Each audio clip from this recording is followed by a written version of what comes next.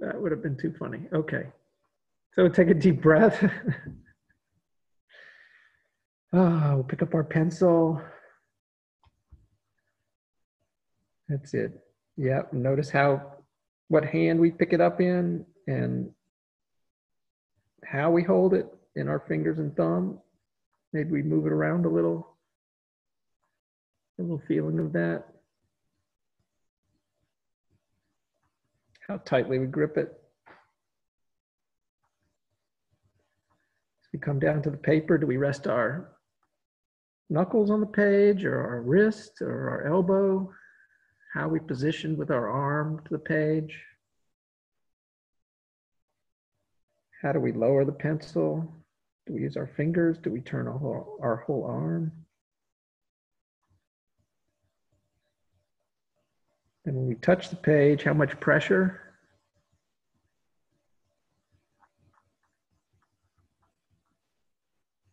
How much force do we push with? Can be anything, just notice. Just try to let it go and just let yourself just draw those lines or curves.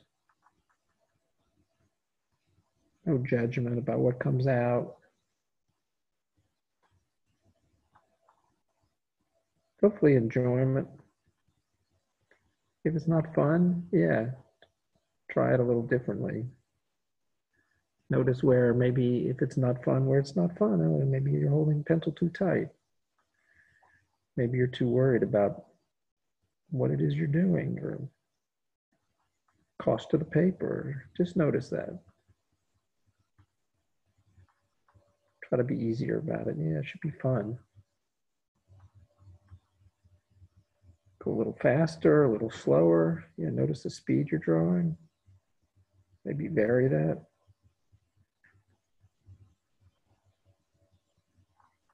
You can notice your shoulders and your back and the weight on the chair, how your feet are positioned.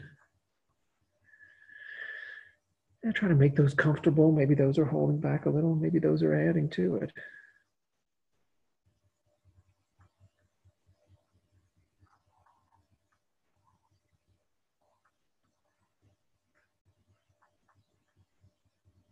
Take a moment, let your awareness expand a little, and you see what you're drawing while you're still moving your hand. Yeah, kind of amazing. Look what's appeared. If you're not really trying, what's gonna show up? It can be really amazing.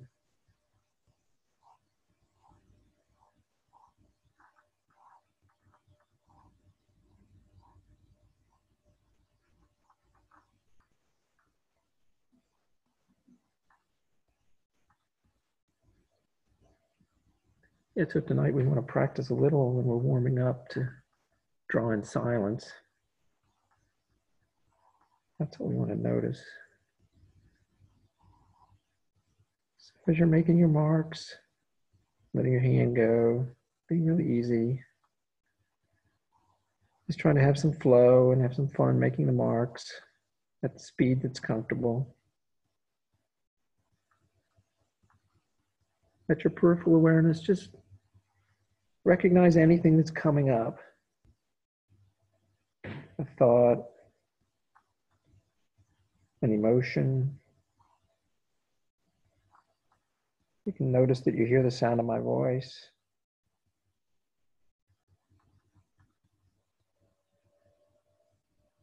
Whatever comes up, whatever you notice, once you see it, just let it move away. Try to return back to that flow, attention on the pencil, speed of drawing.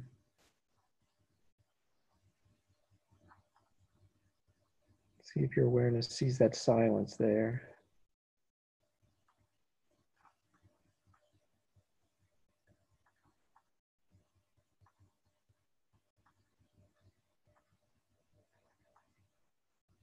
Just move away those thoughts, leave some space for quiet. If the thoughts come back, it's cool, it's okay. Nothing wrong with that. That's what thoughts and emotions like to come back.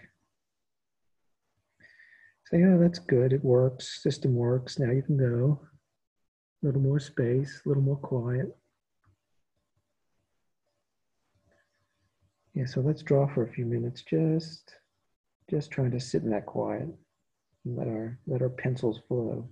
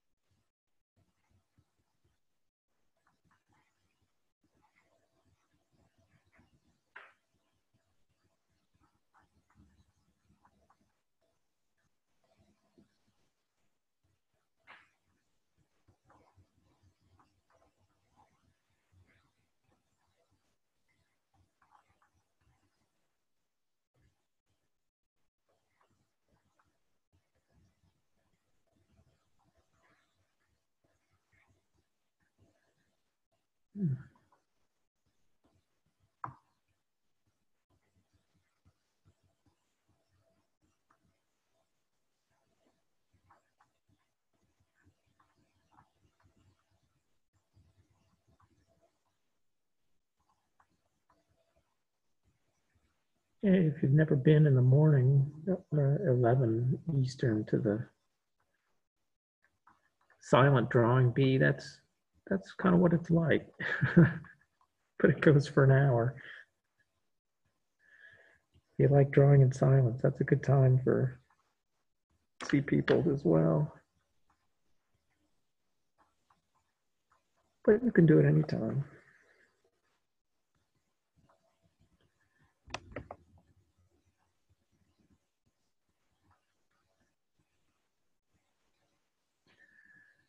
So I'm going to talk a little bit about the video that I had posted a link to, which maybe had the 10 minutes or so to watch. But if not, I'll be explaining most of it anyway, and you might look at it later.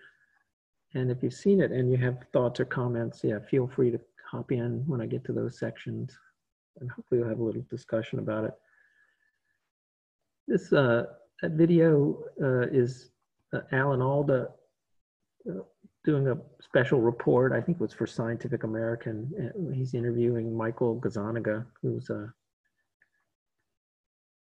researcher of the brain, especially patients who've had a special surgery that was given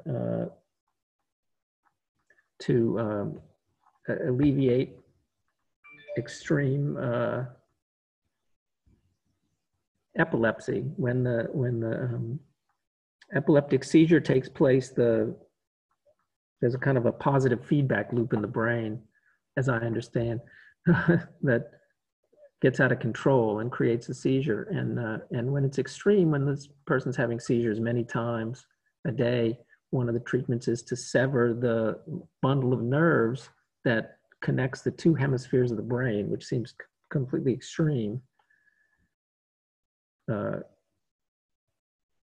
It seems like it would be, the results would be like some kind of lobotomy or something like that. That's when I first heard it, I thought it would be completely disable a person. And also when someone has sometimes some damage to some small parts of the brain, it causes lots and lots of disability. And that's, so it's amazing that this surgery has any success. But if you saw the video, you see there's a person who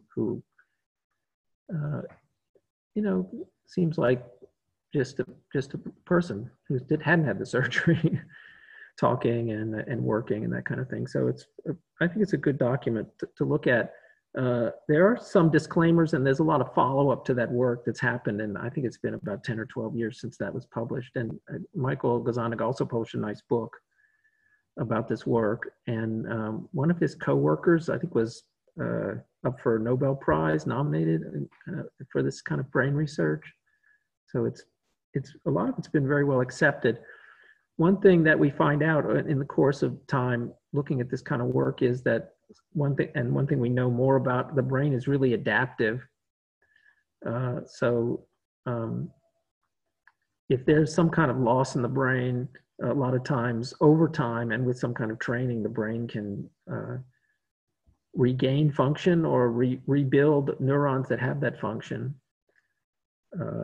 One term they like to use is neuroplasticity. And this is also something that's talked about in meditation, that building the habits, meditative habits, and the patterns of recognizing thoughts arising, recognizing emotions arising, kind of trains the brain, creates pathways. So in that video, they talk about left hemisphere and right hemisphere quite a bit, and that language is not used quite as much. Sometimes they say dominant and non-dominant hemispheres, but the part of Michael Gazzaniga's work that's widely recognized and still holds up is that there are specialized functions in each hemisphere. Later work, some of his results aren't as distinct, but they're done with patients who had the surgery much longer ago than the person in this video had it. So apparently either the nerves can grow back in this bundle, although maybe not as much to create seizures, or the separate hemispheres can develop what's missing from the other hemisphere. So it's not really clear yet which it is, but so it's actually really kind of a small snapshot of sort of a patient who's had the surgery recently enough to still have this kind of hemispheric specialty. So it's an interesting moment there. And what I'm looking for is not really to try and make a scientific explanation, because we don't, from all I can read, we don't really know enough. But I think what serves us is to look at some kind of resemblance or some kind of pattern that we can see in the way that what we discover about how a person's brain works from this kind of extreme case. And get some ideas from it, stimulate some ideas, or give us a way to when we're doing drawing and then we're doing reading, to think about what parts of our brain or how we think even, because maybe it's not even located in a particular place, but patterns of thinking that we have and how we use some patterns of thinking when we're drawing and some patterns of thinking when we're analyzing, and how those patterns of thinking relate. So Linda Wright's not here tonight, but she knows quite a bit about the brain. So let's see if she would chime in at some point, but yeah. If anyone has ideas or feelings, I know when I use left and right brain, that's not 100% the terminology, but sometimes we do use those terms. Okay, in the beginning of that video, he has Alan Alda try to draw shapes. He shows one shape to one eye and one shape to another eye on a screen, and then he has him try to draw at the same time. And he says what we see is that Alan's hemispheres are connected. And in fact, the motor signals get mixed. Like we have one place that's sending motor signals and you're trying to send motor signals to the left and the right hand at the same time.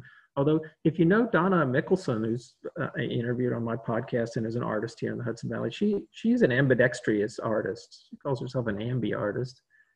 And there are a number of people that can do work in both hands, sometimes simultaneously, and write backwards with one hand and forward with another. There's lots of these kind of skills that you see. And there's another artist on Instagram called Ambi Artist. So it's not, I think it's not uncommon to see. And in fact, we've had a lot of discussion here about drawing with non-dominant hand. And I draw mostly all of my sketching and compositional work is done with the left hand now. And I'll say something about why that's true and why that works for me.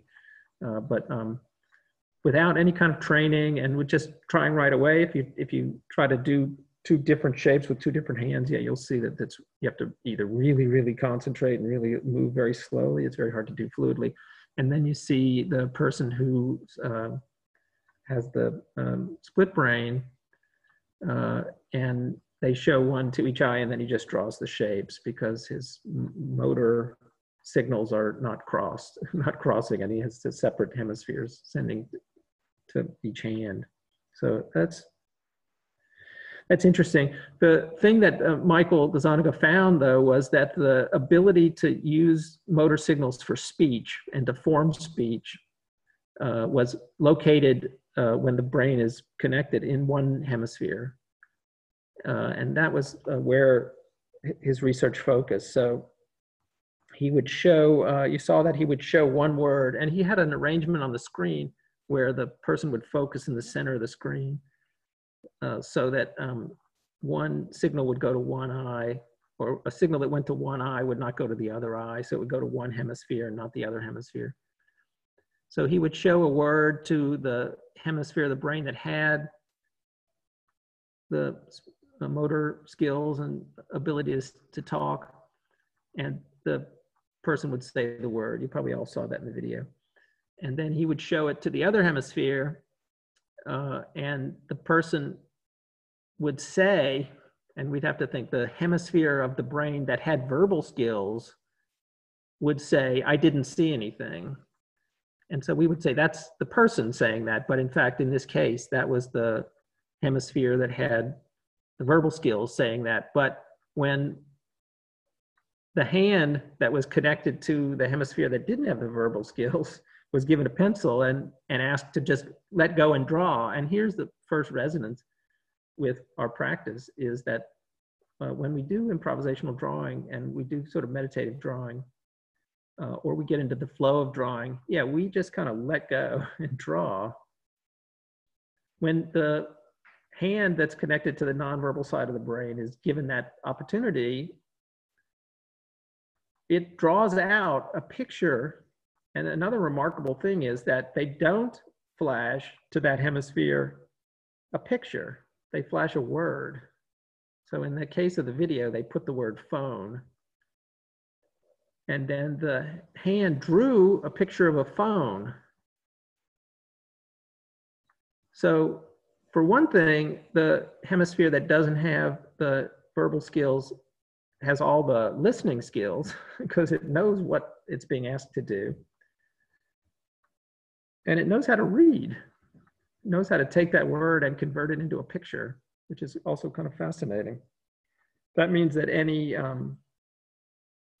signs that you might see or peripheral things that you might pass when you're driving in a car, billboards or signs and words on buildings, or if you're scanning documents and text, that can all be going into your unconscious and interpreted and understood and come up later as imagery.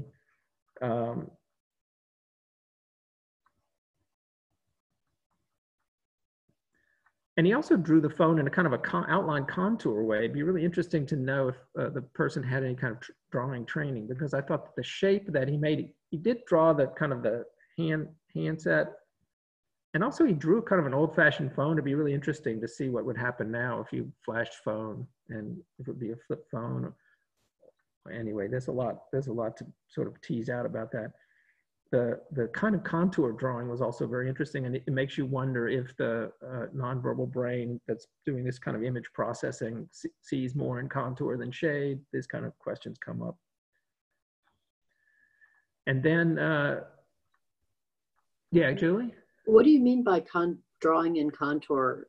I'm sorry, I just don't even know what that term is. That's okay. He didn't draw like the parts of the phone to begin. He didn't draw the handset and the dial and he just drew the outline. I'd say that the outline of the phone, but you can see the outline as a kind of a 3D shaped outline. He didn't make the mistake of a beginning drawing student to try and, it wasn't like he overthought the shape. I guess what I'm saying is like the part of the brain that might overthink the shape and rationalize the shape and interfere with the way we draw that would take away that shaped contour may be the part of the verbal brain. That may be that we convince ourselves somehow, rationalizing that the top of a jar is a circle rather than an oval because we don't rely on our senses. And so what I saw in the contour was, yeah, that layer of internal dialogue was kind of missing in that. I don't know if that's universally true, but I did see that in that sketch. That's a good question, yeah. So there he was drawing, he drew the phone, saw the word phone, drew the phone, and then the verbal part of the brain is looking at what the nonverbal hand is doing, and then he says phone out loud, he says it. Then he's able to put a word to it. So I wonder what the self, the verbal self, is thinking when he sees his picture appear from the other hand. But this is the sense when I draw with the non-dominant hand, when I draw with my left hand, that's the feeling I get is watching another person draw. And I wonder if this is the feeling that this person get watching his own hand draw, because he doesn't know in the verbal side and the rational side what the word is. Apparently he doesn't know that there's phone, and then he sees it, and they were remarking in the video how it took the person just about as long as it took them to recognize what it was that was being drawn. Like he didn't have any necessary clue about what it was, and that was kind of interesting.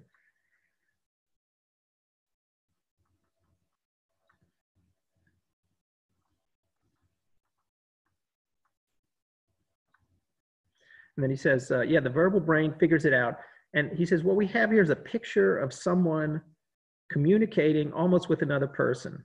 And then Michael Gazzaniga says at about 4 minutes, one of the more important things in the video, he says, communication is not occurring in the head. It's occurring out on a piece of paper. And I think this is so important to understanding the reading of the drawing and why it's so interesting to do, that there's something about having it take place outside of the head that expands it and enriches it. And if you were to just see the story and tell the story to yourself, because you do have this kind of communication in your mind, and your thoughts are going back and forth, and your hemispheres are communicating, and so your verbal brain is not getting a voice. The verbal side's getting a voice. And sometimes it gets kind of mushed up if you just have people talk about it. But also if you think about when you imagine drawing something and then you actually sit down to draw it, how different it is. There's a big difference in like the thing you think you're going to draw or what you think it might look like, and when you actually put it on paper. There's a big difference in the kind of reduction of sensory influence, because your brain is very active, sending signals all around. There's a very rich I don't know, there are things that can't be conveyed on paper that are going on, then it kind of comes down on the paper. And then when you see it, it goes back in, and it kind of changes the sense of it. So when you're just imagining it, it gets all kind of mushed and flattened together that way. And then when you draw it out, creates a more of a feedback loop. So yeah, the communication occurring on a piece of paper and then get back into the mind. So only after seeing what the right hemisphere is drawing can the verbally exclusive left hemisphere name it. And this is also reminiscent of a lot of Buddhist teaching. some in also in Hindu teaching, and goes under the description of nama rupa, name and form. And it's an ancient distinction that there's this division. Spiritual presence and physical presence is one way it's divided, or abstract thought, visual thought, or words and images. It's all, so it's kind of like in Buddhist teaching, when we see the world and then we see the spirit, this somehow this division of names and forms, or things and abstract ideas around them. We call it, that can be the language part, and the object can be the visual part.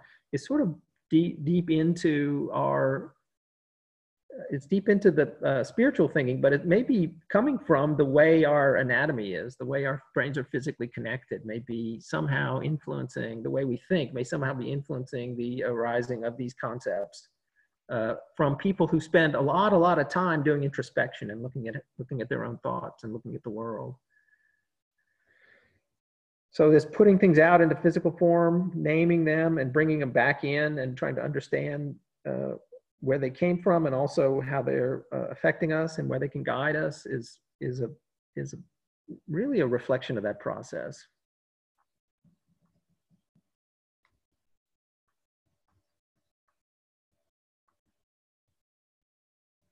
I'll read you something that I found about Namarupa. The conception of Namarupa, name and form, is that of the complex of worldly reality. In essence, differentiated contingent existence. So our idea of ourselves as a separate thing is tied up in name and form. It pertains to the differentiation of the original infinite unity. So name and form is about seeing ourselves separate from the original universe. There's a related term, Dharma Rupa, that presents the same conception but expresses the contrast between the original unity and its differentiation.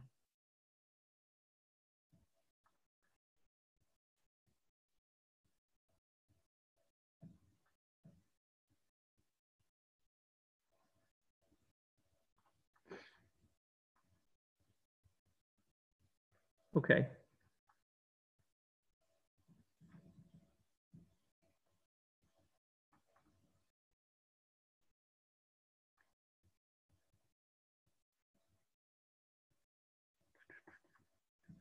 I'm going through my notes here. Okay. So the next important part of that video for me was when he does this kind of classic experiment of showing pictures and having someone choose from a group of pictures. So he shows the word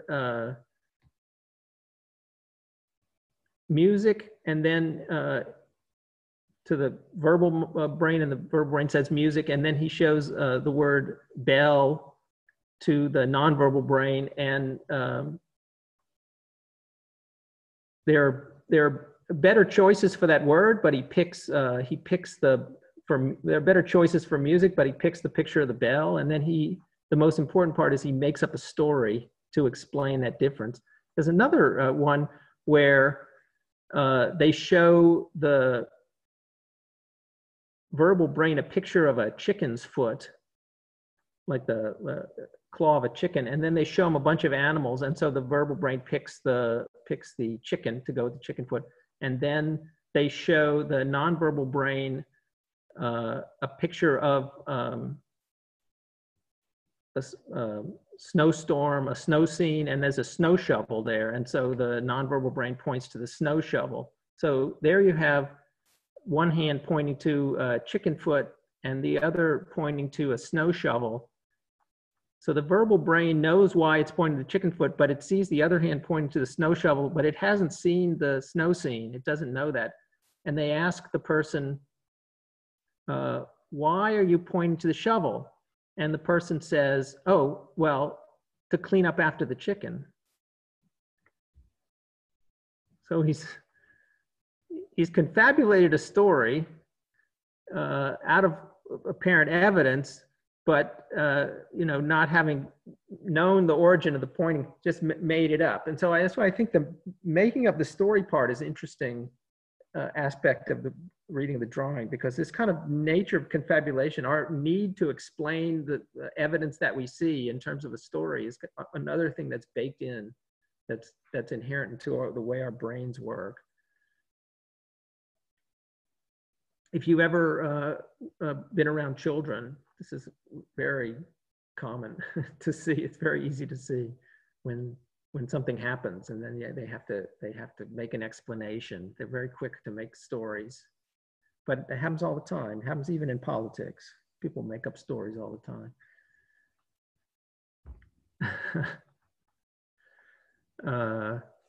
to explain the evidence. But even scientists, if they do experiments, they'll take lots and lots of data, and then what happens? They have to kind of come up with a story for how that data fits together. They have to come up with a theory, which is an elaborate way of saying a story that fits the evidence. And that's really what our minds are good at. It's probably why we're good at science. It's probably why we're good at storytelling, because that's one way our mind works, that we have to make things okay in the world somehow. And you can see it has something to do with, well, we take in information in all sorts of ways. And even though our verbal brain and our sort of dominant consciousness wants to think it's the only thing in our head and the only thing in charge and be able to explain everything, we're getting information and impressions and emotions and all sorts of feedback from all our senses, but in all parts of our brain, and especially the visual brain. So when we get to that part of the reading where we've already described the physical nature of the work, and we've described our sensory input from the work, we get to the storytelling and the emotions. So you can see how we're moving through I'd say sections or portions of the brain and different ways it can react, and trying to see where that information is folded or where information is being hidden, that kind of thing.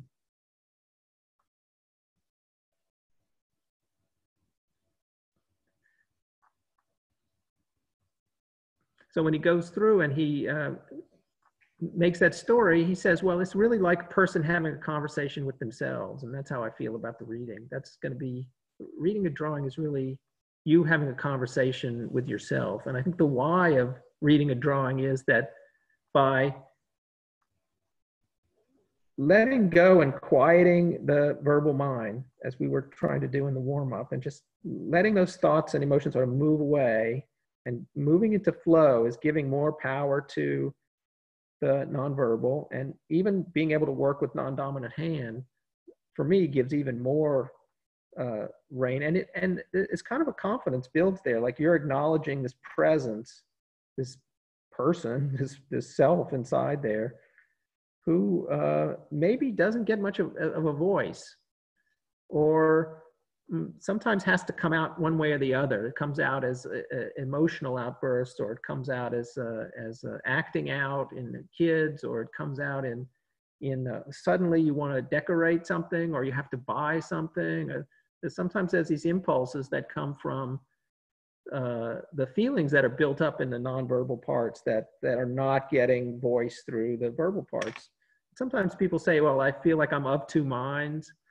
And I think that also kind of reflects that. Like you have a gut feeling, you have an emotional or a nonverbal feeling, and then you have like a story that you're trying to satisfy, and you can't quite get the two congruent. And so sometimes if you let that part that doesn't have words, because the nonverbal part doesn't have words, how does that nonverbal part speak? How does that nonverbal part get that information out? One way is to transmit it through the drawing. If you can just get the mind to quiet down, if you can let the muscle of mindfulness work for you and just kind of let the words quiet, it doesn't have to be a beautiful picture. When you see that video and you see him draw the phone, it's they're kind of crude drawings, and yet they work. They serve the purpose. So yeah, just let the thing come out, and then we'll do our interpretation and let the verbal parts have their say. And sometimes that can bring more congruence. Sometimes that can really show you. So when I started reading the drawing seriously and regularly, I started to think that I was like seeing the future. There was a character in it was a TV show called Heroes, and there was a character named Isaac Menendez. Probably nobody saw this show now. It's been off the air for a long time. But all the characters in Heroes had some sort of superpower, but nobody quite knew why. Anyway, Isaac Menendez lived in a studio in a city, probably New York City, and he had all his paints and his canvases and things like that. And he would go into this trance, and his eyes would roll up back and up into his head, and he wouldn't remember anything. And he would paint, and he would paint, and he would paint. And then when he finished, there'd be this scene, and it was the future. That was like the thing that was going to happen in the future. It was like doing divination with this. And well, when I started reading the drawing, I started to see things that I felt like, maybe that's, I drew patterns, and then I saw patterns break apart. I drew towers, and I saw towers fall. I was doing all the reading.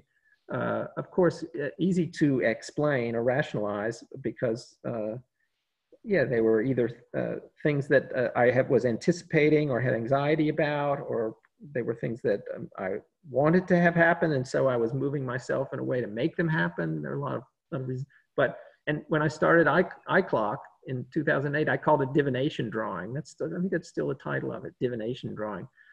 And at that time, I did a lot of research into what divination was, because I saw it as like the stereotype of divination is like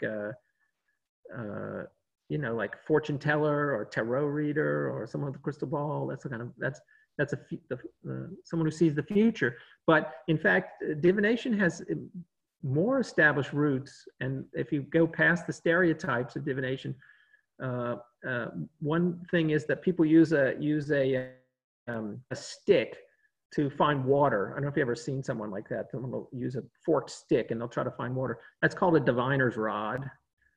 And in fact, what they're trying to do is not see the future, but they're trying to uncover the unseen.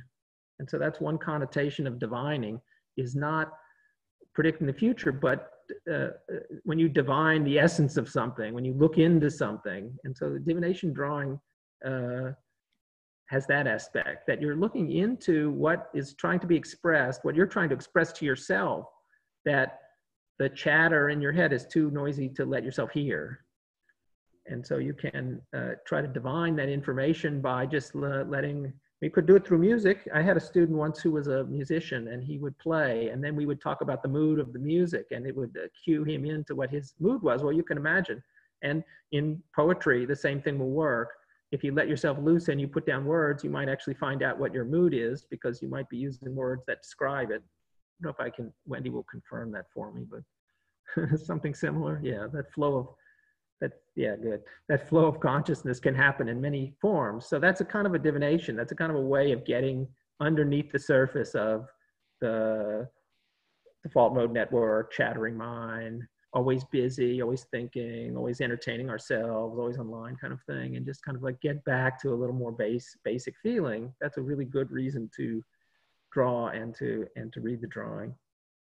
And then as I kept researching divination, because it's actually unfolds into quite an interesting topic, it turns out that there's a connection also to divine. When you think about it, divination is connected to the divine. And so something about going back into the unseen is getting back into your true nature or into your godlike nature cases. And there's a scene in Bhagavad Gita in chapter 11 when it's sort of the climax of Bhagavad Gita when Arjuna is allowed to glimpse, when Krishna, his chariot driver, allows him to glimpse God. And it's a majestic scene in the story. But in order to do it, he cannot see God with his own eyes or his own senses. It's beyond his senses. And so he has to be given a special power. And so Krishna empowers him with what's called a divna drishti. It's a power of divination. He's given the power to see the divine. So it's kind of a really interesting reflection of like what it is you're getting into when you start to open up. And as I said last week, sometimes you're just getting a reading of your own emotional state at the moment. Sometimes there's something that's been on your mind for a while that's bothering you. Sometimes it's a longer term thing that you've thought about. And sometimes as we unpack and unwind and allow and open up, there's glimpses of, larger themes, longer term wisdom that comes out. And so that's another good reason to read. Not only can you sort of heal and unpack, but you can get to things that will, teach you something, help you see. It has for me, at least. Okay, so that went on a little longer than I thought. That video is a favorite of mine. I think it introduces some really great topics about how we think, and because it's a kind of a very kind of snapshot of a moment, it gives us a nice way to reflect on what's going on in our own minds. So let me open up. Yes, question. What the video is? Just I want to write it down. Okay. You're speaking of? Yeah. So if you go to YouTube and you go into the search and you look for Michael Gazzaniga, Gazzaniga. Yeah, Michael Gazzaniga. And if you just type Gazzaniga and Alan Alda. Okay. But it is linked on our Facebook page. But if you're not on Facebook, I can also send it to you. Thank you. Okay. Yeah, you can find it there. And there are many videos from Michael Gazzaniga, and there's sort of several cuts of that video, but that's the one I posted, I think, is the best edit of it. John, I have a question. Great. Do you have any suggestions for any more resources on what you were talking about, Namarupa, the idea of name and form? Yeah. What would be good to read or see about that? Yeah, one place, Audio Dharma. Do you know that site? Yeah, if you want to put on a lecture, talk about it, which is, I kind of like to have it on when I'm drawing sometimes. Oh, yeah. Or driving, what have you. Yeah, there are a number. If you type Namarupa in Audio Dharma, I think there are a number of talks there. Okay, great. But even going right to Google, which of course everybody's default first. It's not really research, but look up. To get you there. This Wikipedia has some, but then there's some other sites, and interestingly you'll find Buddhist and Hindu sites. And there'll be some slight differences, so you kind of have to choose. But I'm a big fan of Advaita Vedanta, which is the kind of pre-Hindu teachings, and they talk about it as well. This whole name and form thing is really interesting in the reading too, because we make the form and then we assign it a name. And in the video, he draws the form, he draws the phone, and then he gives a name to the phone. And things change when they get a name. They get reduced in a certain way. And I think that's, what we try to break out of when we learn to draw is to take away the name, right? What we have to do is suppress that part that's trying to say what it is. Well, as soon as we stop thinking about what it is and we look at it and we look at the shapes and we look at the textures, then our drawing improves. So we have to really go to the form, back into the form. And I find that whole idea really interesting in life, but also in terms of drawing, because I think if you've been drawing for a long time, it's easy to kind of get stuck in a name place. I don't know how to put that exactly, but I'm curious to find out more about that. So thank you. Yeah, that's all. It's kind of the idea behind beginner mind as well. It's, right. That we get in a groove with our meditation.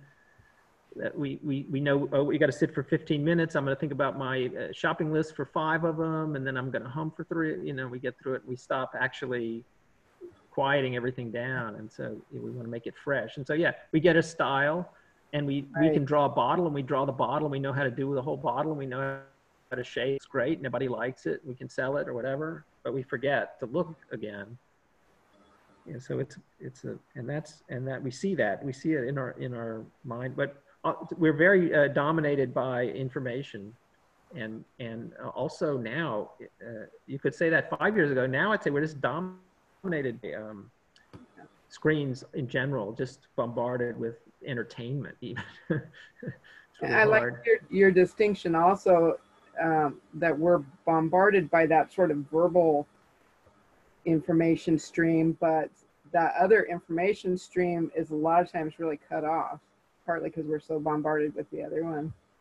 So Yeah, I think of that I don't really want to get into Carl Jung, but he said he talked about the surprising thing is that there are multiple intelligences, multiple autonomous intelligences going on in our mind, and we should have to recognize it. We think we're one smart person or we're one thinking person, but the nonverbal creative mind is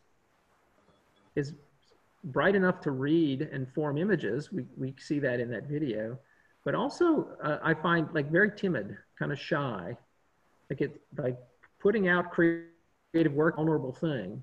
And so I think that intelligence doesn't really want to be drawn out. Like you really have to be quiet and patient and listen to get it to come out. right. And so that's another place where I think that mindfulness practice and the muscle of mindfulness is helpful, really helpful in being creative. Because for one thing, yeah, it quiets the inner critic, it quiets the voices, but it makes space for and allows for and helps you meet that creative self, let it come out and support it. And then when you do something and you get a feedback and you see the meaning comes in there, you get more confidence. That creative self gets confident. But for me at least, it's never gotten any less shy or any less vulnerable. I'm still super vulnerable showing stuff. Interesting. That's good to know.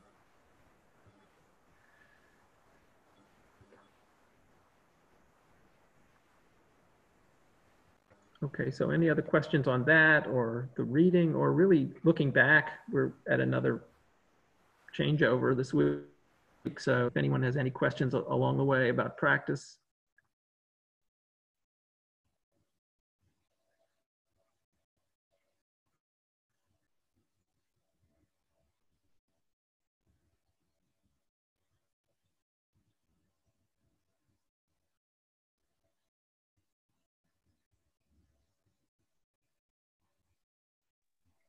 I could probably Google this, but it's a definition thing again, John. What is the difference between drawing and rendering? Yeah, good. My own distinction is rendering is when your intention is to duplicate on the paper the visual input that you're what you're seeing. Okay. That Okay. you're going to render a scene. It means you're going to try and create on the paper, the bottle or the jar or whatever you see. Drawing is any movement of the pencil, really. Okay. Yeah, drawing is if you've got a mop and you're working on the side of a barn making marks, you're scribbling with the pen, whatever it is. I'm just trying to think of a ridiculous way. You take a plow and in the field and you make lines. You're drawing the plow along, this kind of thing. Like drawing is a much more general thing. That's why when people say they can't draw, it's kind of, they think usually most often means they don't believe they can render well, or they don't believe they can render in a way that it will look like photorealistic. It's kind of like we put it so narrowly how we judge ourselves. Rendering can be very loose and be very beautiful. The Impressionists are a great example for sure. The haystacks, bring people to tears. You know that story. I do. I really do. Yeah, that's beautiful rendering. Yeah, and a completely kind of emotional thing. But we tend to think of rendering as a tight thing.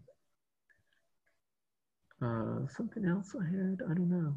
Got toward the end. Okay, so I should say I'm available if people want to do individual readings. People hung out after class and we did some readings last week, which was fun. There's also the drawing, there's I think on Friday nights a drawing bee, but anyway, if somebody wants to do readings in more of a group, if it's more comfortable, we can organize that. It's important to do, even if you just write it down for yourself. It's sometimes good to do with another person, but even if you write it down for yourself, it's equally important to making the drawings is to do even the littlest bit of reading, even if you just note what you think is persistent in the drawings, because that's ultimately what becomes important. If you look back at a week of drawings and you try to figure out what was kind of constant in those drawings, what was persistent in those drawings, that's a good way to read them. That's what will come out in the readings eventually. And and then we turn our attention to that and we unpack that and we think about what the meaning is. We make a story about it. And like I say, for me, it takes sometimes months, sometimes years. And it was surprising because it wasn't something I had anticipated. And so when it happened, it was surprising, but I'll have a story that I'll cling to about it and will motivate me that will at some point unfold into a deeper meaning. And I think that's really something to look for. It could happen quickly, and deeper meanings can happen even in one reading. You can get to something that you didn't see. So it builds. Even in one time, you can learn something. And every day that I make a drawing and read it, I learn something about what's going on. I try to sit down at night before I post onto iClock and read at least one drawing and think about what the sort of deeper meaning and message is. But it builds, because then all those meanings sort of build up. I'd have to do a reading, but sort of at the end of time. Okay. But, so does somebody have a drawing that they want to read? Did they bring a drawing? Did you bring one, Terry? Actually, I went through them and I found one that wasn't rendering. And so, yeah, I do have a drawing. Okay, so let's do one, because it's good to have an example. And if people need to leave, we might go a little past 9, if I understand, but we'll. Can you see that? Yeah, I see it. Awesome. I pinned your video now, so I have you. Oh, okay. All right. Well, So, maybe I. Yeah, hold it up so people can see it while you're doing it, if you can. And then you start with like a physical description. Okay, well, I need to see your pin. Can I do that? Because I can't see the drawing. Oh, okay. So just turn, I think you can pin yourself, actually. Really? Okay. Yeah. Oh, I am. Okay. Okay. Okay. So there's questions. There's 4 or 5 questions I'm supposed to ask myself. I have them written down. Yeah, I can give them to you. Okay. Is it the physical description, right? That's right. Okay, so it's marker pens. I think they're alcohol marker pens on Bristol paper and in primary colors, basically. How's that? Okay, so it's what size of the paper? Oh, 5 by 8, maybe. Okay.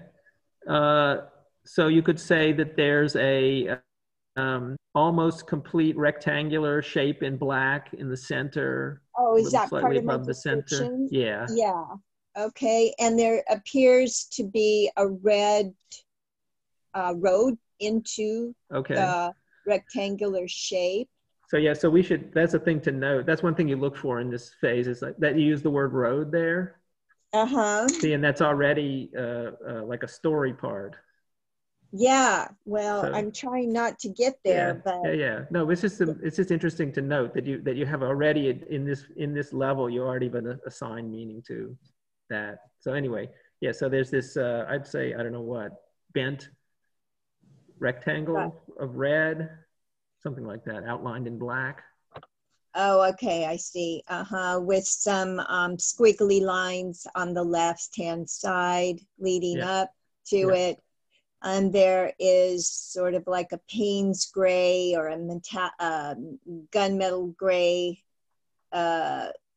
block of color in an organic shape on the right-hand side, Yeah, good. which is, there's also a blue rectangular shape on that block of color. And then on the left side, there is more neutral colors. There's a neutral brown and a neutral green, and in 2 blocks of color. Yeah. Good. Yeah, so when I'm listening for like the choice of words, of color description, where you put what you see, what you put your emphasis on, yeah, whether you've associated meaning to it already, that kind of thing. I think those are Okay, well, so that's good. There's a mixture of sort of hard lines and soft edges, that kind of thing in the drawing. yes, there is. There's a combination on the left-hand side with the neutral colors.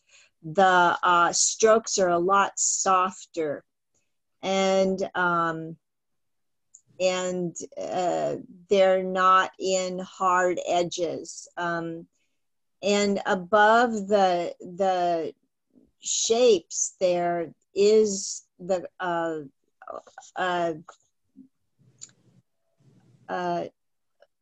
a sun gold yellow that's up there in the corner, and above the hard black line of the rectangle that's in the direct center.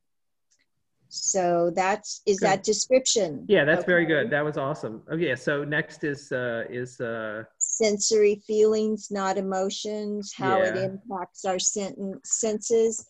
Right. All right. It impacts my senses. Well, I like it. I mean, it seems balanced. Is that an impact? That's fair. Yeah, that's a sense. There's a sense of balance. Okay. I like the contrast of the black going around the central rectangle.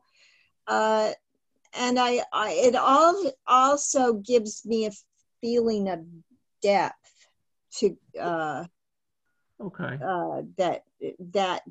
that center rectangle is something that I can go into.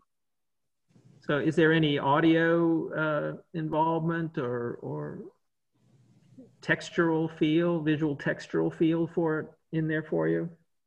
Well, I'm more olfactory. There's kind of a smell to it. That's awesome. Yeah, I don't know if that's normal, but yeah, it just smells real inviting. It smells fresh. So I love that. I love that it has a smell. When you say that, I see a forest there in the green or something like that, but maybe an ocean too. I don't know. Yeah, that's the next part. That's interpretation. But the smell, just the thought of smell in that gave me some ideas when you said that. So thought and emotions and story. Yeah. So now you tell the story of the picture. Now you confabulate. You do that. Okay. What is it a picture of, kind of thing? What did you say? Confabulate? Confabulate. Yeah, we put our senses together, like what we see and all that, into a story. Now we tell a story about it. Okay, I love it that I learn all these words. It's like in English class. Okay, so well,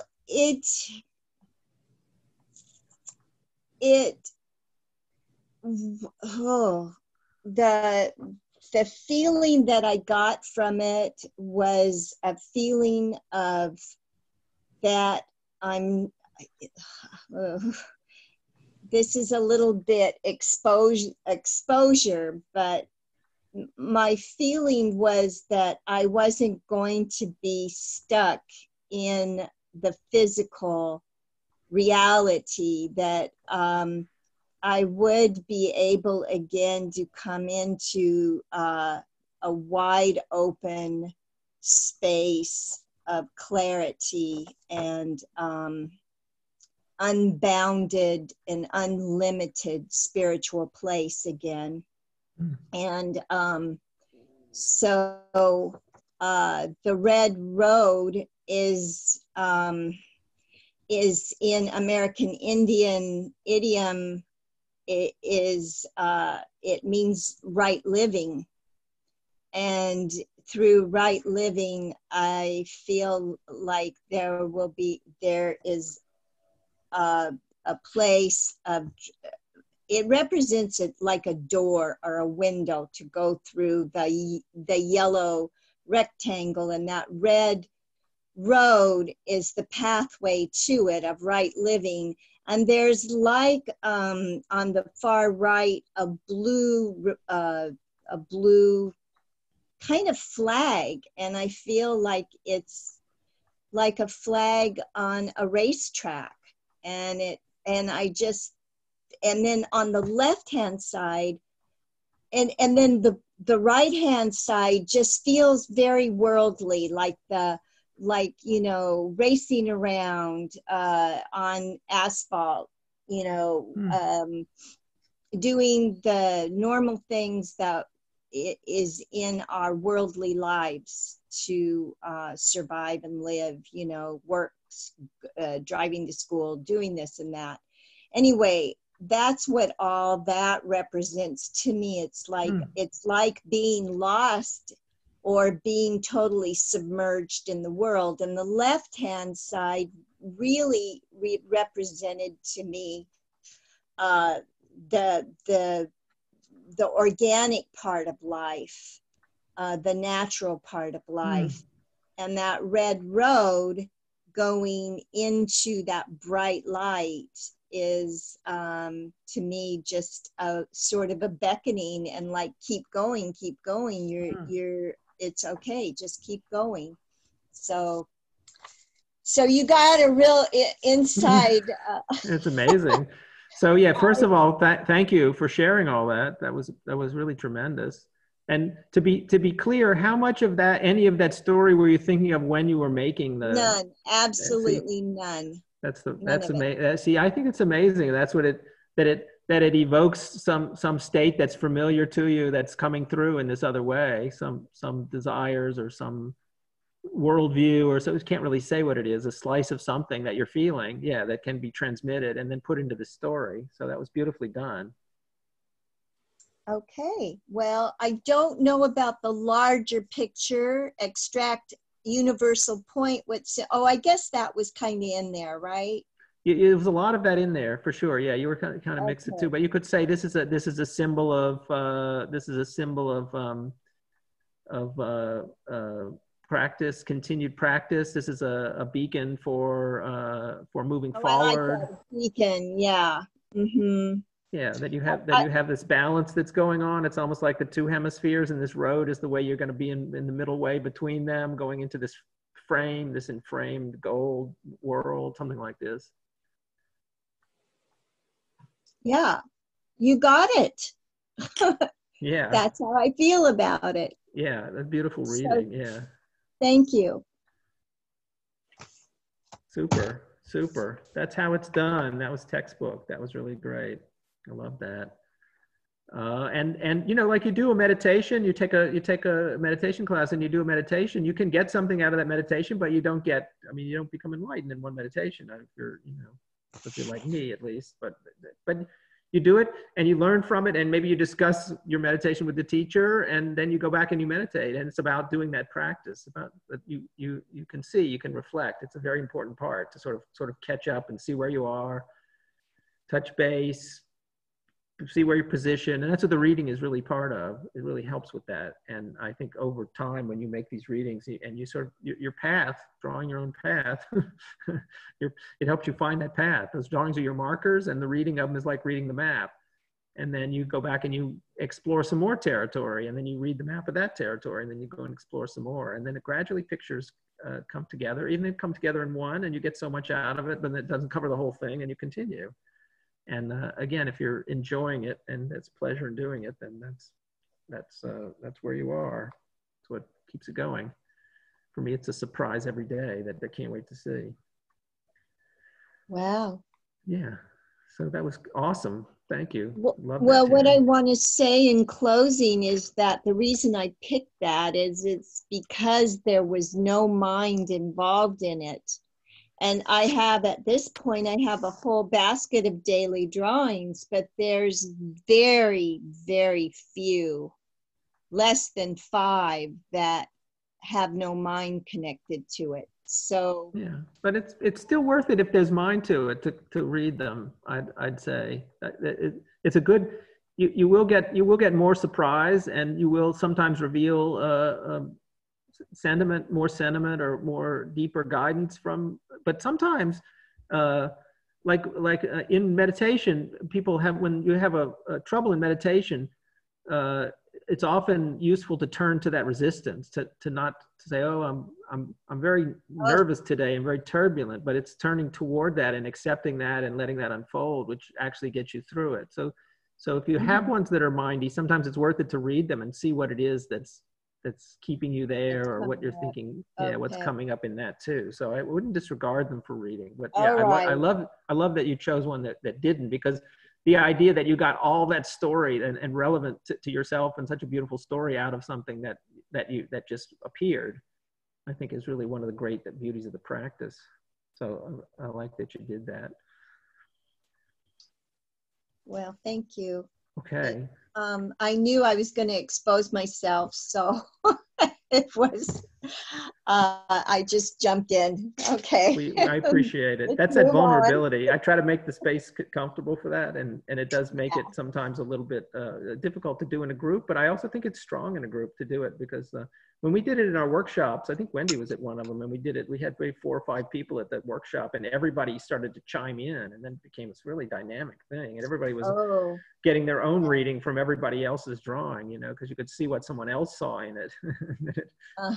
When if you have somebody read something you wrote, if you write a screenplay or a poem or something, and then other people read it, and then they tell you what they thought of it, and you go, oh my goodness, I never thought. It can happen with the drawings as well. You can learn a lot from that. So we will continue with readings when we can, and if you want one again, let me know, or if you want to work with other people, that's cool. Next week we go to a map of the path. It's the interpretation of the Zen ox herding pictures for creativity. Yes, yes. Oh, great. So we reinterpret the ox herding pictures as it's a classic map of enlightenment. It's a classic path to enlightenment that's been taught for, I don't know, hundreds and hundreds of years. And so there's this big cycle that it takes. These Zen ox herding pictures takes you to enlightenment. But in the microcosm, you can look at it as just the start to the end of a drawing. You can see the whole path, creative path, in just in that simple path. So we'll look at it in a parallel. We'll look at it as a drawing path, and as some of its larger teachings. There are books and books on that too, but it's a great, and I like it because it's a set of drawings. It's a visual representation of the path, so we can look and interpret the drawings. And again, you can get feelings and connections from drawings that you can't just get from words. So the drawings of the Zen ox drawings are really nice to look at. So we'll do that next time. So I'm going to close it and turn off the recording. Thank you, everybody, for being here. It's really a pleasure. And I hope to see you again next week. And thank you again. John. Bye, John. Thanks, John. Bye, everybody. Thanks, John. Thank you. Bye, everybody.